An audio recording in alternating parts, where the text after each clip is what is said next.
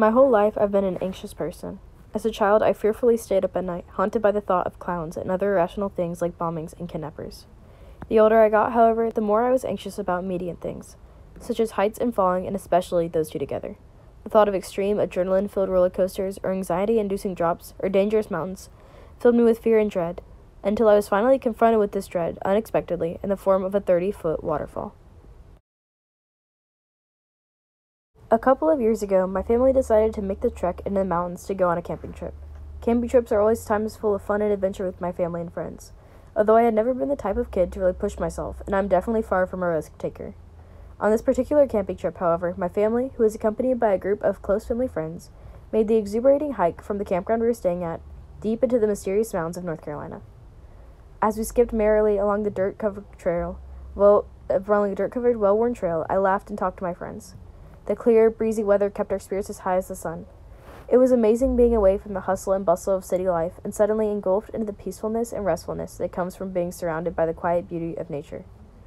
After what felt like endless hours of walking, but in reality was really just a mile, my family arrived at the most beautiful and incredible waterfall I'd ever seen. The ethereal green and blue water lay peacefully surrounded by large old stones. They were covered by hanging green moss, as if the stones were a wall protecting the translucent water hole from the forest above. The foaming water gushed through a crack between two of the stones and rushed into the crystal-clear pool below. As I practically bounced ecstatically to the edge of the massive pool, I suddenly was stunned to see a man fly off the top of the tallest rock into the cold water below. As he dived, I opened my mouth wide with absolute shock. I was so surprised to think that anyone would ever want to do something so recklessly dangerous. I would never do that, I quickly assured myself. I played in the clear river water created from the flow of that magnificent waterfall for what felt like way too little time before my mom called me back to the shore of the waterfall's pool.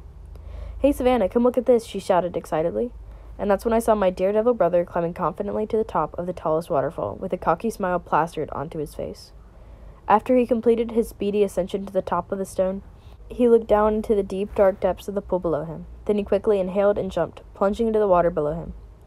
I never thought someone related to me would be so dumb, but here we are. "Savannah, you should do that too," my dad commented. As I stared back up at the hill, contemplating the risks of giving it a try, I quickly rejected the idea again.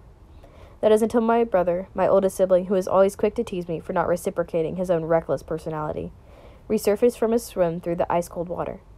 He instantly started up a barrage of mocking me and teasing me for not also jumping off the waterfall like he so bravely did, as any sibling with a relationship as competitive as we are would. That's when I suddenly began to reconsider my actions.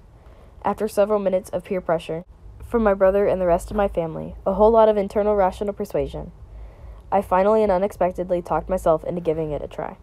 As I made the extremely dangerous journey up to the top of the rock, deep in my heart I knew that the most perilous part of my adventure was still yet to come. As soon as I climbed to the top of the desolate mountain that was the waterfall, I made the sudden mistake of looking down into the freezing waters, chilling and glacial, miles below me. I took a deep breath and averted my eyes to my family standing on the shore that appeared forever away to my frightened eyes. I stood nervously, 30 feet away from the hazardous drop, contemplating why I was even up there in the first place.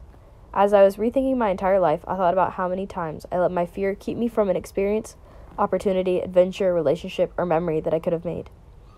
As I stood atop the mountain of my fear, I realized that if I never made the decision to push myself and face my fears, I would never fully experience and enjoy my life to the fullest.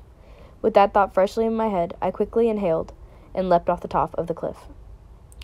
As my body rushed towards the icy water, the shriek bursting from my mouth suddenly turned from terrified to excited. My body dropped like a 1,000-pound weight was tied to my neck. As I rushed through the air for what felt like both a split second and an eternity, my body plunged into the frigid, pressuring water. My vision went dark and my body felt the rushing sensation of the freezing water hitting my skin. Legs cutting through the water, my body rushed to the beautiful, welcoming shore. And then I did the same thing 10 more times, even though I was still a little bit nervous. After experiencing the adrenaline that came with confronting something that horrified me, I realized that sometimes just taking the first step or jump past fear can lead to an experience or adventure that you might not have ever gotten the chance to do before that. Now I know that refusing to let fear dictate your decisions can lead to some of your favorite memories and experiences.